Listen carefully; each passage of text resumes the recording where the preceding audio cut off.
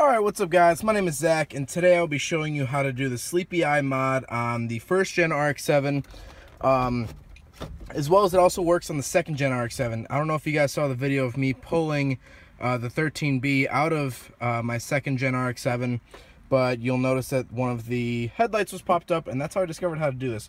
So first thing you're going to want to do is pop the hood, which is down there, and just come around the car.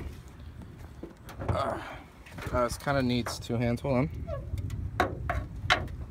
Alright, so as you can see, there are these little, they look like big plastic cylinders.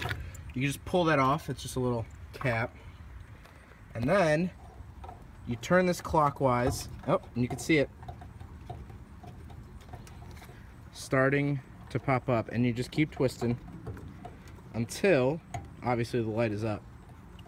I do have a whole series about this whole car, this 85 RX-7.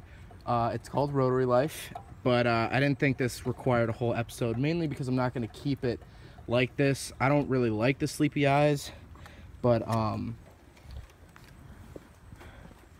guess it looks kind of cool. So that's how you do it. It's literally just a cylinder here. It's for the manual operation of the pop-up headlights, which is handy in case your motor goes out. So I hope you guys enjoyed this quick little video. Hope it was helpful. And again, if you're into rotary cars or want to know more about this car, then check out Rotary Life. I'll leave a link somewhere. Probably just click on the car.